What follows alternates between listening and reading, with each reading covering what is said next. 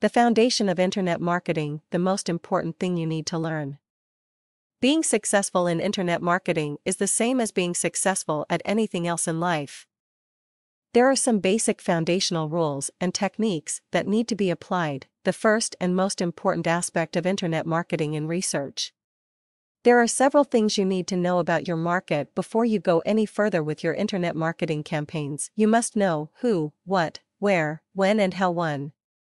Who. It all comes down to people. Who is the person you are targeting? Hint: find and target people who are passionate about something. Point 2.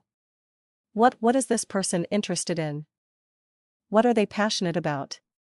What are they buying or looking to buy? 3.